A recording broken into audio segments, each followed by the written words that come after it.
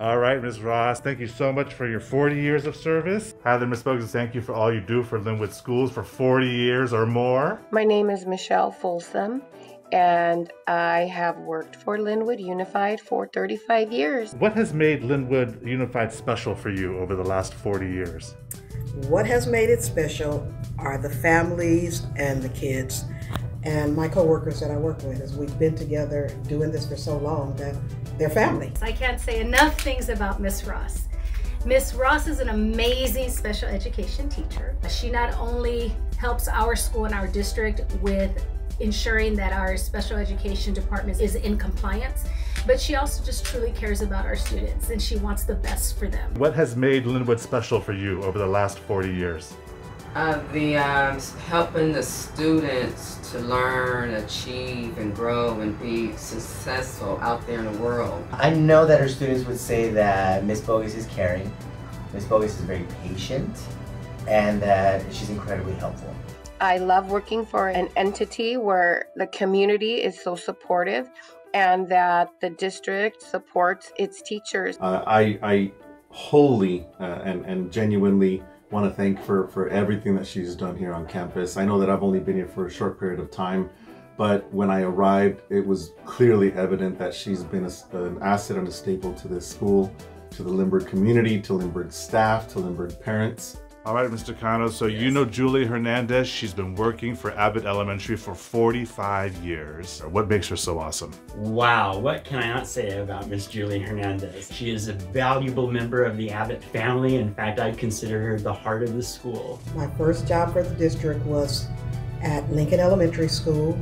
It was a first grade bilingual class. Back then, we had the bilingual series, the Santiana series with the umbral and trampoline, and not one of them spoke English, and I didn't speak Spanish. So when they were learning, then I was learning it too. My first job was at Abbott Elementary, where I taught a 4-5 combo. Then I taught 4th grade, and then I taught kinder. After that kinder year, which I will never do again. And also throughout my life, I would see my students, or they would see me and they say, "Hey, you used to work at Abbott." I said, "Yeah," and I said, "I hope you're doing well in your life. Continue." One of the things that I remember the most is that when the city of Lynwood dedicated their transit center, Rosa Parks came. So I got a chance to see Rosa Parks. What 3 words come to mind when you think of Ms. Ross?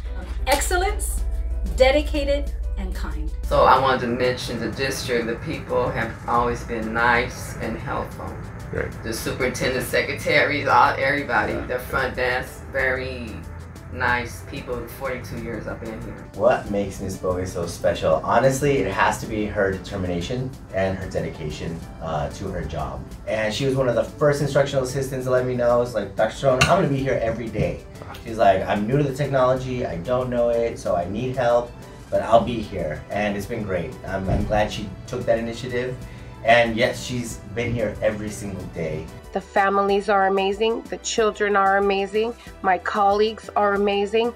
Why would I want to work anywhere else? She's also an incredible nurturing teacher. The parents love her very, very much. She goes above and beyond, makes phone calls home, may occasionally visit them as well. But she does it wholeheartedly, and she cares about making sure that our children here at Lynwood have a quality education. What do you think your community would say about Ms. Hernandez?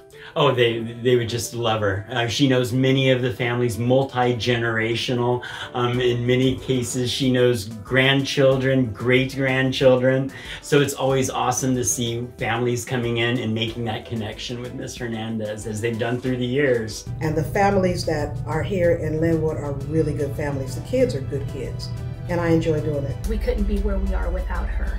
So congratulations, Miss Ross. I'm so grateful for your service of 35 years. Ms. Folsom, thank you for being a great friend of mine. We share the same birthday, October 14th. Thank you for recognizing my 35 years, and I will invite you to my 34th birthday next year.